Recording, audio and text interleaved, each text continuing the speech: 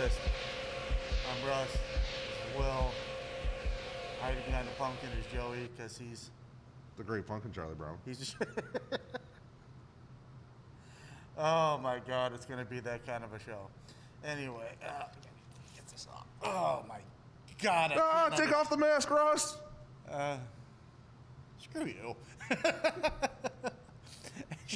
As you can see, Will is rather at home with the mask on.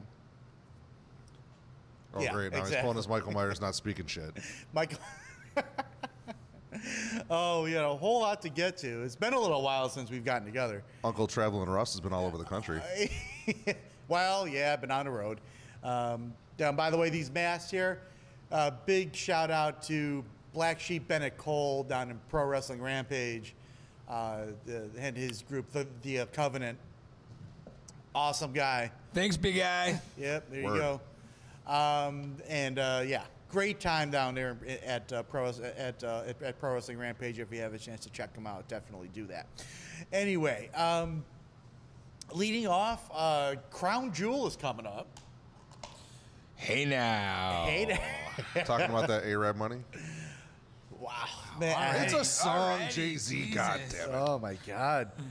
Well, cash definitely. Cash is king. Cash is talking king. The whole thing. Cash is king for, I guess. Nobody really knows how much you're getting. No. It's like 20 million, maybe 40. No, it's a lot of money. It's way more than 20. Yeah, because speculation and rumor, not for this show, but if they were to do another one in Saudi Arabia, I heard that the prince, the guy who basically runs the country now, was going to offer The Rock 20 million to be champion. Yes, and they were offering WWE 150 to show up there with The Rock as the champion. So don't be surprised if, what do you know, The Rock shows up. Hogan's supposed to be there. Yeah, Hogan is supposed to be there. Nostalgia? What? Oh, Russ doesn't like nostalgia. No, it's not that I don't like nostalgia. Let's not get this twisted. Oh my God. Yeah, we'll finish Crown Jewel first. Oh my God. Okay. How much of a clusterfuck is this?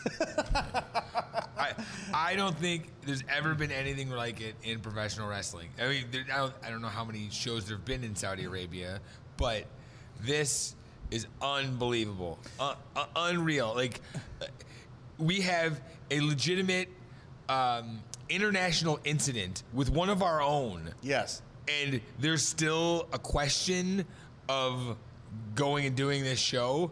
I mean, I don't know how you guys feel about it, but that's unreal to me. Well, let's put it this way. So much so of a question is this event that some stars have refused to go or are really questioning whether to go or not. John Cena, for one.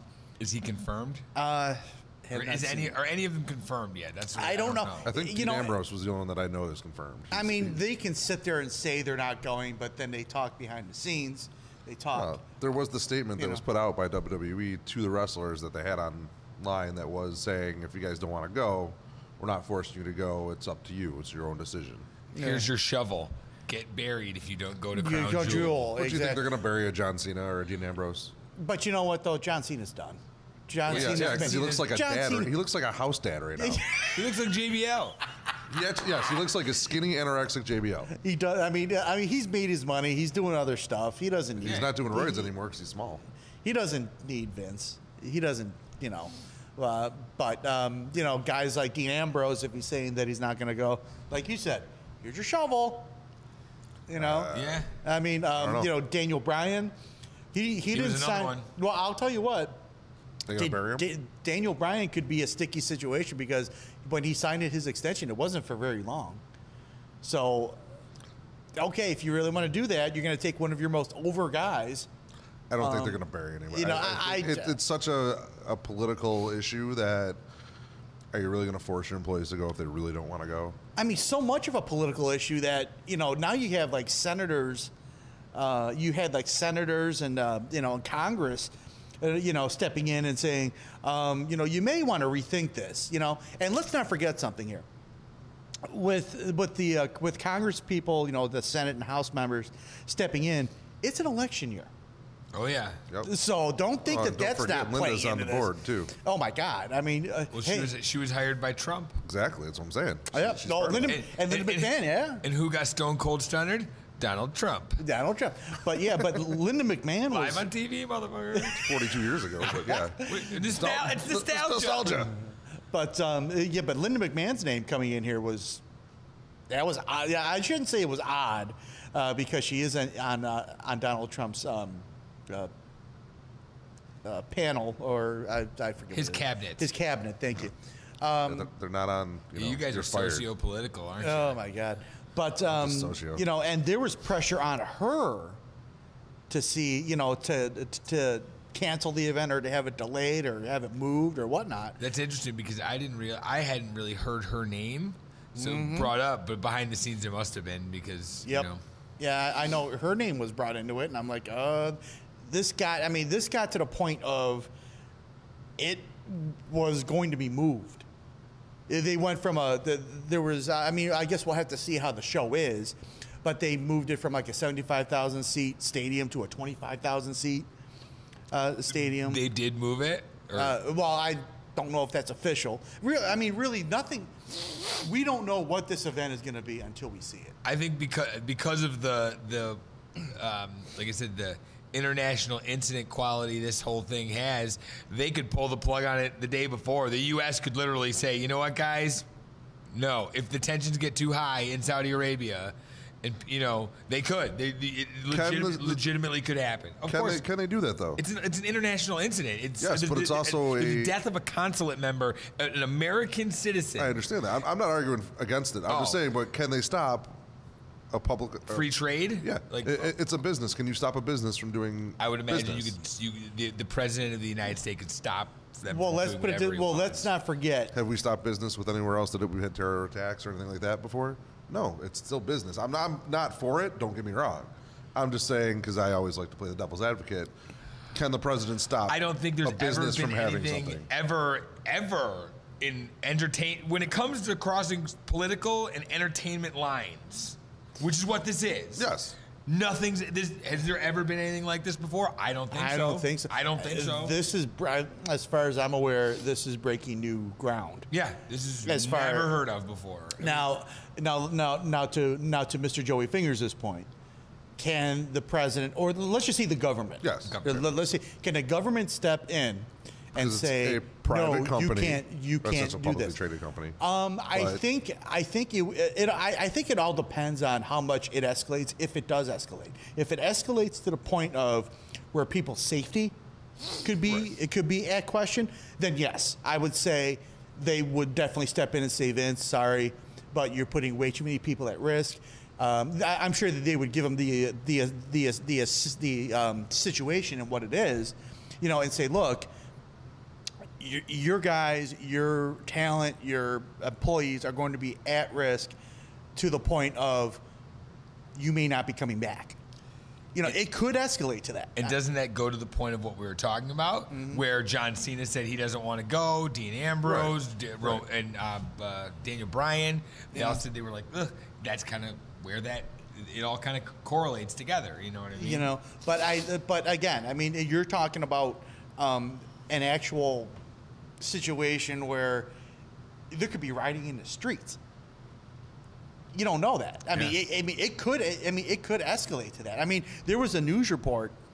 I want to say a week ago. I think it was on Yahoo.com, where they believe that the government did have something to do with that man's death. Now, when you're talking, this sounds like The Godfather. Well, I mean, every government has to deal with some death. Well, I'm sure. I'm sure. There's been spies for reasons and stuff like that. But I don't think it's come out to the forefront like it is right now. I think the closest thing to this incident would be the Olympics when they were held hostage. Back 60s and in the 70s? late 70s. Yeah. I mean, this would be the closest thing. I mean, there was problems going into it. People knew, but nobody expected that to happen. But you know what, though? I think But I think after that, Yeah. And what happened? Exactly. We pulled out. Yeah, I mean, but I think. Don't, Joey. come on. You But set the it thing up. is, I know. but the thing is, you look back at incidents like that, you know, going over history. This is like one of those things where, okay, if we let this happen, I mean, if it escalates to a point, could that be another situation? It very well could be. It very well could be. And that's why some of the stars are saying, hey, I don't feel good about this. I don't want to go. I'm not risking my safety for this. I got it. Send all the jobbers. But that's everybody's fate. The jobbers are the ones everybody fights for. You go online, everybody fights for the jobbers. This guy needs to get pushed. That guy needs to get pushed. Push the new talent, the young kids. Wait. By the way, you might get kidnapped. I'm just saying. Yeah. But you know what? If you make it back, you get a better shot at the company. Yeah. A guy trying to get his break. I'll go to Saudi Arabia and maybe get beheaded. I'll wrestle the prince. I don't care. You know, I mean, if the incident doesn't happen, you know, then you're looking at, you know, Vince getting paid, talent going over there. Oh, the talent's getting paid too. You know, but There was a clip on YouTube of Randy Orton getting caught in an airport, and they were asking him how he felt about it, and he was all for it. And he also thinks that it's opening the door to open the women going over there too, because the women are still with the whole roles over there. But no, I'm just saying this is straight from Randy Orton. Yeah, I mean, And this is while all this was still going on. This is recent. This was, I believe, last week. I think the whole situation about the women not being allowed at the event or whatnot. You're asking a country to go back on what they on their religion and their thousands and thousands of years. I mean, we're not talking about like a law. Oh no, you know, I mean, to say that it could lead to that. Well, they had the women at the last one they did over there. Yeah, but not.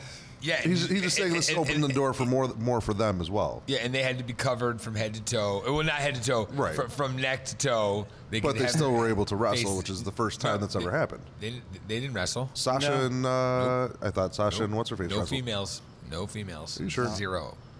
Where was it that they had that other pay-per-view then? It was in Saudi Arabia. It was no and the women wrestled. Yep. Nope. I could have swore they wrestled. Yeah, Greatest Royal Rumble. They weren't on that card. The greatest Royal Rumble ever. Remember that one? I could have swore they wrestled. Nope. Yeah. That was the big stink. It wasn't the catalyst because I know that Evolution, which we will talk about, Evolution was. But yeah, because Sami Zayn was up in arms about it. Yeah. Yeah, I remember that. He's going into his phone. I'm looking. I'm going to the Google machine. The Google machine. Hey, if it's on the internet, it's true, right, Russ? That googly machine. Yeah. The Google machine. But I mean, but how do we stand on this? I mean, do we support? I mean, if you're taking your employees overseas to possibly a dangerous situation, and they say they don't want to go, even though you're paying them. How do you handle that kind of a situation? I don't know. I think I would handle it just how the WWE is handling it, because they are a publicly traded company. They've stated this is legitimate. They've stated if our star safety comes first, if they do not want to go, they do not have to. But now, what kind of a show are we looking at then? The product, the quality of product that's going to be there, I can't specify because I don't know. Right. But you're correct. Speculation-wise, it could be terrible if John Cena's not there. If Daniel Bryan's not there. Ambrose, yeah. And who knows? Maybe Seth Rollins. You know, maybe Seth Rollins says he doesn't want to go. I mean, this could have this could roll downhill, where they're getting like Zack Ryder. Hey, Zach, how you feeling? Like I said, you're jobbers. What are you doing? You know, send Fandango. But Fandango's out. Yeah, he's injured. And he's in that picture with Bray that you posted. Well, you know. The reincarnation. I posted it. Oh, that was you? Yeah. I hide behind the veil of the closed fist. And I say, here, internet, take this picture of Fandango. Anyway. Hey, Tyler Breeze. Yeah. What you got going on that weekend? Yeah. Exactly. But in the beginning when we were going back and forth on Facebook, they're getting paid, it's going to happen, blah blah blah. It's all about the money. How much money is your life worth? I mean, I think that's what it kind of comes down to, doesn't it? Yeah. Yes. $25 and a donut. $20 million. And a donut. Oh my goodness! I still want to know how much you're getting.